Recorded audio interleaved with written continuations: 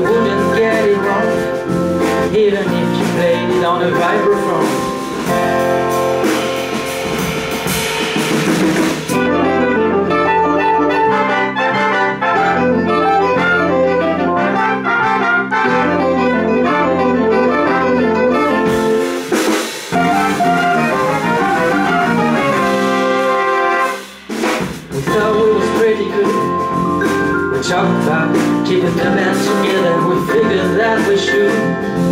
Cause about this time we was getting high from the girl in the neighborhood. They'd all come over and dance around like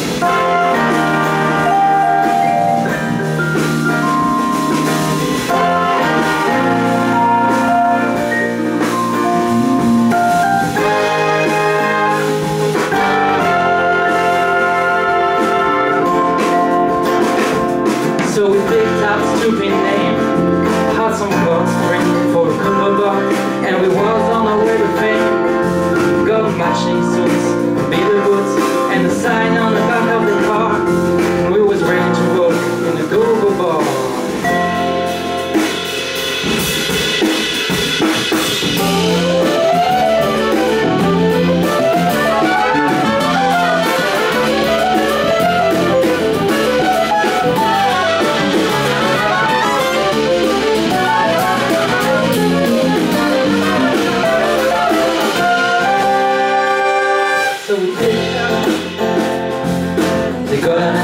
Made a lot of noise, wasn't for very long. The guy from the company weekend name said we ought to take his band. Sat on the line for a real good time, but he didn't tell us when. These good times would be something that would really happen in. So the band broke up and it looks like we will never play again.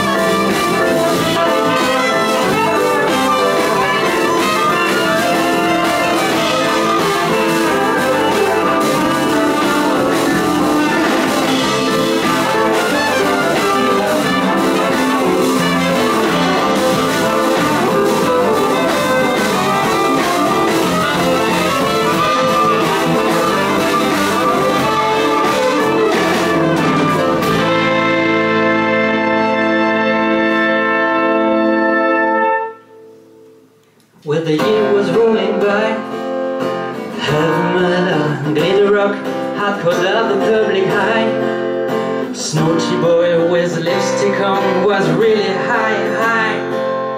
And then we got that disco thing, and new wave came along.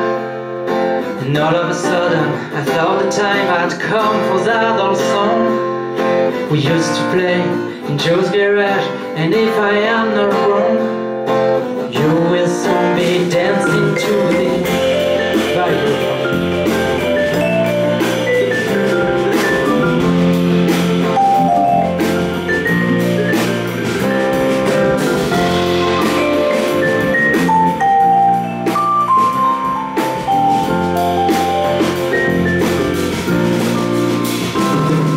It wasn't very large, there was just enough room to crown the drum. In the corner over by the Dutch was a 54 with a mashed up door and the cheese that lead a hand, with a sign on the front, the Fender champ and the second hand guitar, Stratocaster with a warming bar.